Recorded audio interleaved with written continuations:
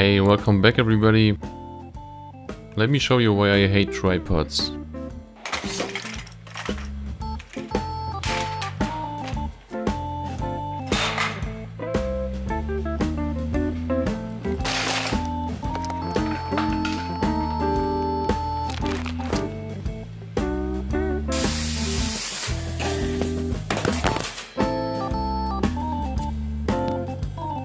So after almost destroying a camera and putting up with these things for way too long, I decided to finally come up with a solution.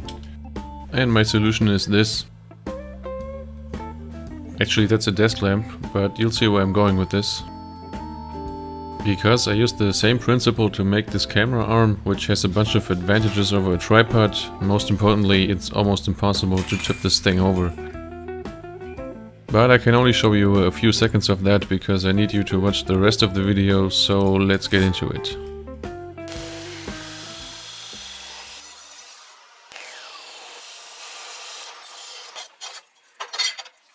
The first step was to make a heavy rolling base with a very low center of gravity to make this whole setup stable and secure against tipping.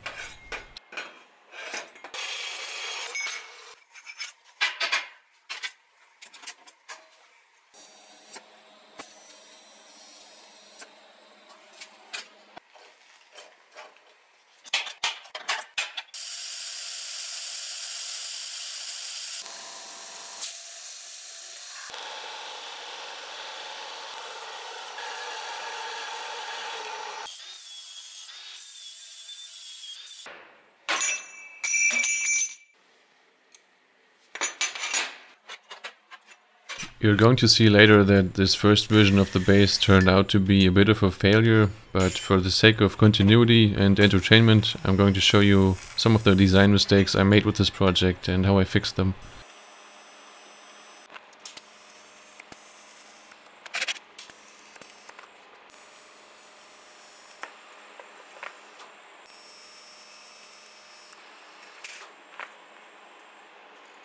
I guess this thing is technically still a sort of tripod because it has 3 legs, but that does have the advantage that each leg always has contact with the ground compared to using 4 legs.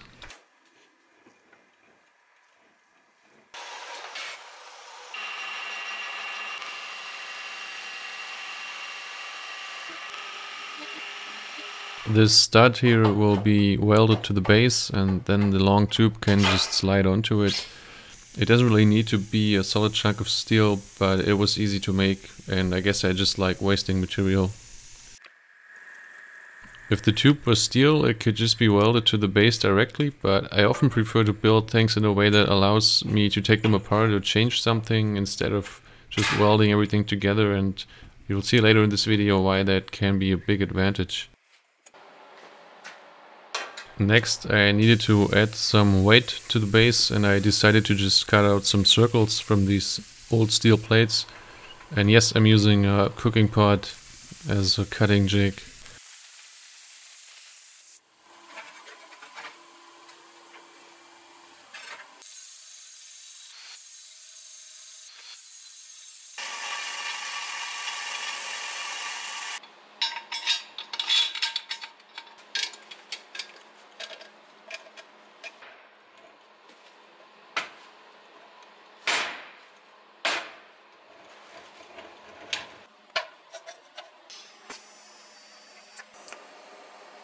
Like I said, I'm going to have to revisit this thing later and fix some things, and some of you can probably guess why, but for now it's done.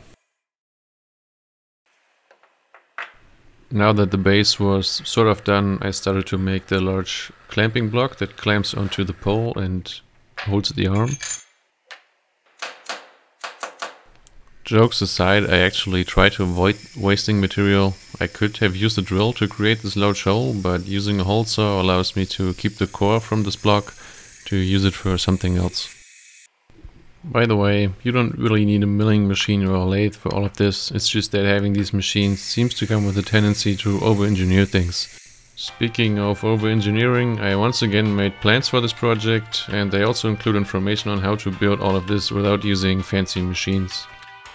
For example, you can make a similar clamping block using some square tubing which only requires an angle grinder and a power drill, If you want to get the plans, just check the description or click the link up here.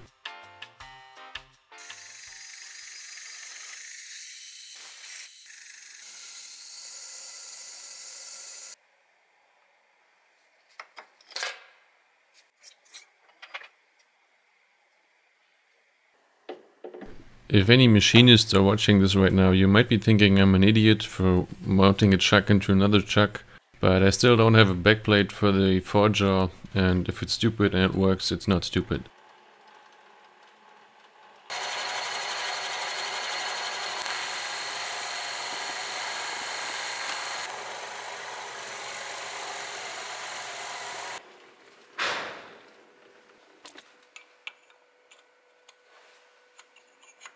As you can see, the chuckception setup ended up not killing me, and it actually produced a pretty nice fit, so you can't argue with the results.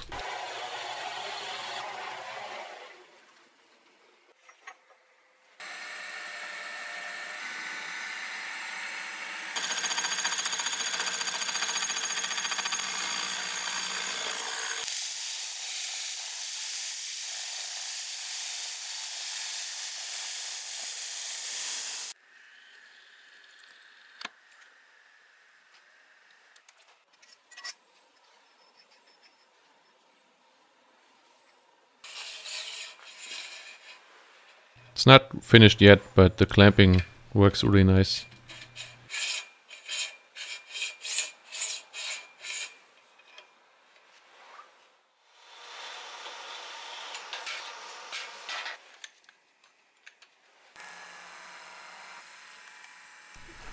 The small block I'm making now fits into the large block I just made and makes up the joint which allows to swivel the arm left and right without having to unclamp the large block. There's a bunch of machining ahead, which is pretty self-explanatory, so I'm going to shut up for a minute.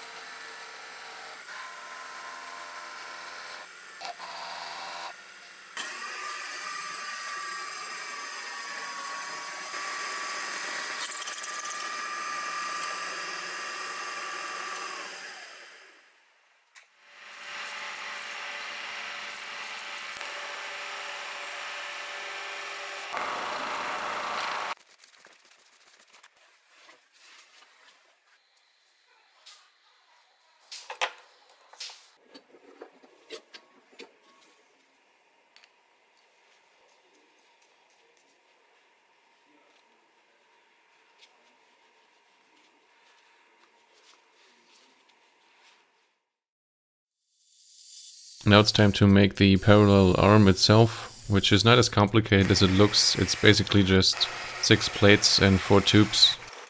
I like to make things hard for myself, so instead of just buying some flat bar, I'm cutting out all these little rectangles from plates. And then I started milling down all the sides to get them to the same size and clean up the edges. The outside shape of these plates is actually not really important for their function, so everything except for the drilling here is pretty much just to make it look nice.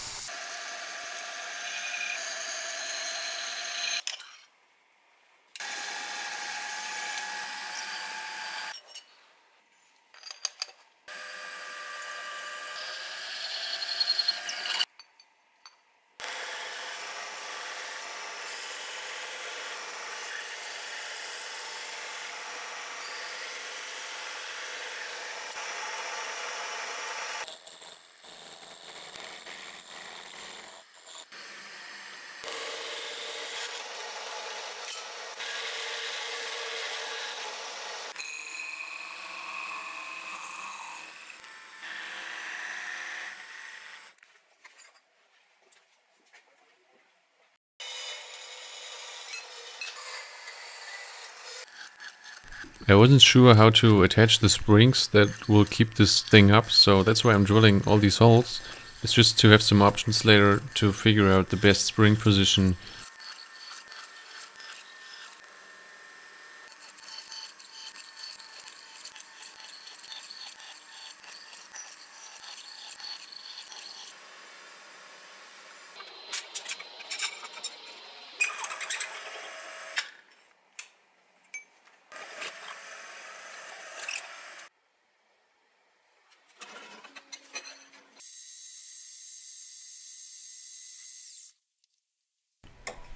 These little tubes I'm making here are going to be the axles that connect all the moving parts.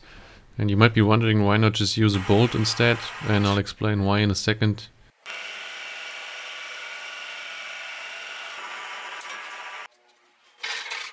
So these things are a pretty tight fit, and that's why I made them. I actually did use bolts instead of these on my first try of assembling the arm, and I ended up having way too much play in the joints. There's a few reasons for that. One is that the tubing I used at first was too thin, which comes with a tendency to produce oversized holes when you drill it. Another reason is that even if I was able to drill an 8mm hole, an M8 bolt isn't actually 8mm on the outside, it's actually a bit smaller. And so those errors just added up and made everything a bit too loose for my taste. And by making these hollow axles myself, I was able to make them fit exactly to whatever size hole I would end up drilling. And it's also much better for the joints to rotate on a flat surface rather than on the threads of a bolt.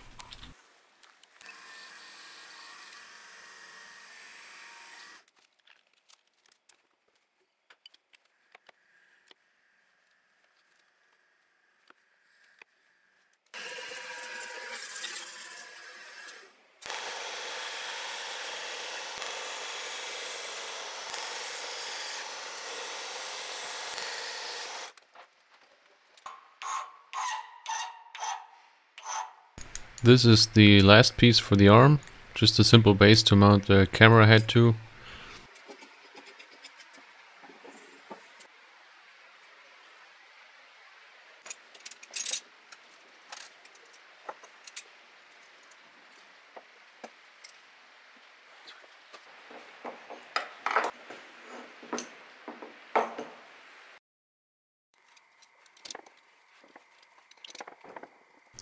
Now it's finally time to put this whole thing together.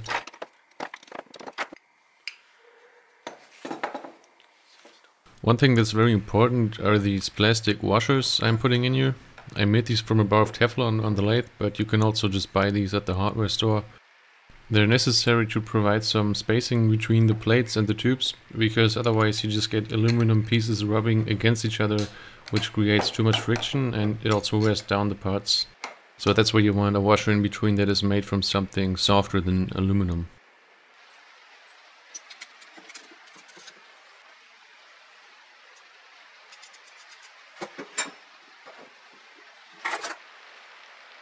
And as you can see, these axles I made work pretty nice because there's almost no play now in these joints.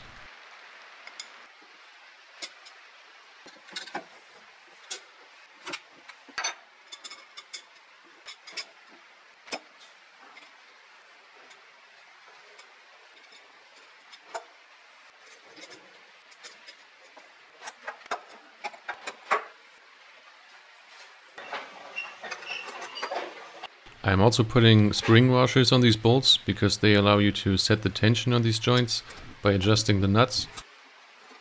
And that way you control the amount of friction in the joint, which is also quite important for this thing to function correctly, because you don't want too much friction, but you also don't want the joints to be completely free moving. It's time to install the springs now. I didn't know what to buy, so I just bought a bunch of different ones to sort of try what works best. Figuring out how much tension was needed for each joint was just a matter of trying all kinds of different setups, so this took quite a while. And like I said, the friction in the joints also plays an important role, so you want to find the sweet spot for both the tension and the friction, and that also depends on the weight of whatever camera setup is mounted at the end. If you can find a good balance, it's possible to have this arm stay in place in almost any position just by itself without needing to be locked down. Now that the armor is finished, I realized my mistake I made with the base that I mentioned in the beginning. Turns out I way underestimated the amount of leverage that the weight of the camera would create, so the base I made was both too small and also too light, so with the arm extended it would just tip over. Another problem was that the pole itself was shaking too much because it was only attached at one point all the way at the bottom, so I had to come up with a way to support it further up and make it more stable. Luckily I didn't have to make an entirely new base. I figured I could just use bigger weight plates and also give it a wider stance by extending the legs. So I ended up cutting another set of these steel circles, and since I couldn't find a cooking pot that large, I used this simple circle cutting jig, which turned out to work better anyway. And yes, I know I shouldn't be plasma cutting on a wooden pellet. That was stupid, but it worked.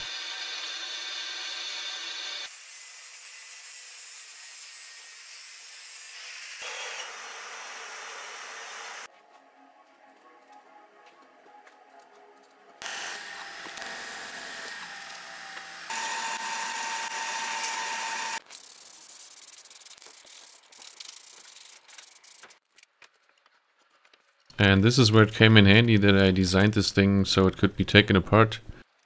If I had just welded the weight plates and the pole onto this in the beginning, I would have had to either cut everything apart or just start over completely. But this way I was able to just bolt on these extensions and the large plates, and that turned out to fix the problem.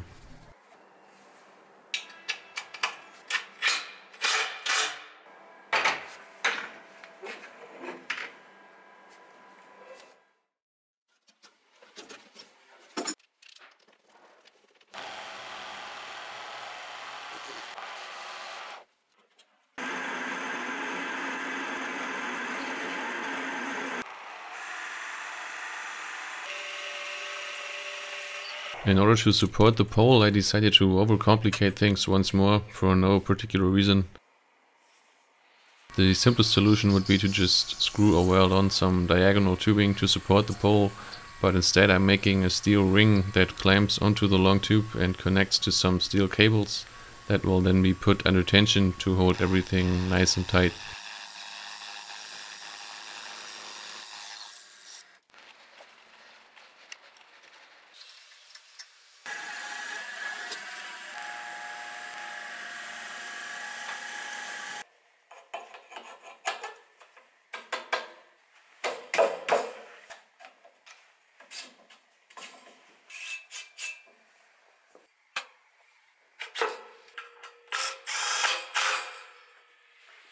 I still had some steel cable but no way to attach it, so I just welded some stainless washers to the ends. I'm pretty sure this connection is much weaker than the cable itself, so this would probably be a really dumb idea if the cables were holding anything important. But to keep a pole from wobbling, I figured this is strong enough.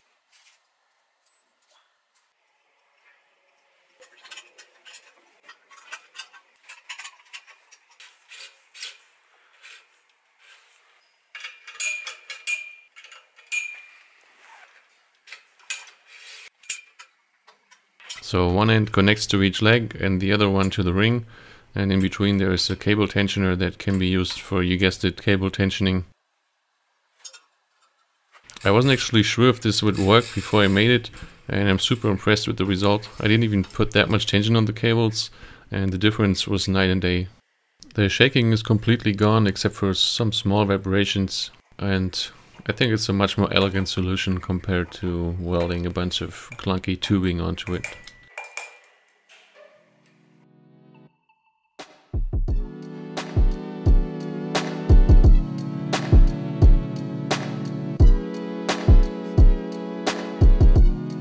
Now it's finally done and I'm pretty happy with the result. It makes filming in the shop in general much more convenient because there's no tripod that gets in the way and interferes with your work. The range of motion on this is so big that you can cover a huge amount of possible shots without even moving the base or adjusting the height.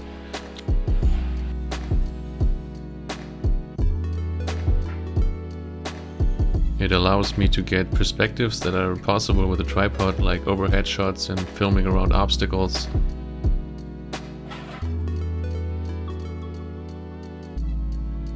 It also reduces the risk of the camera getting damaged.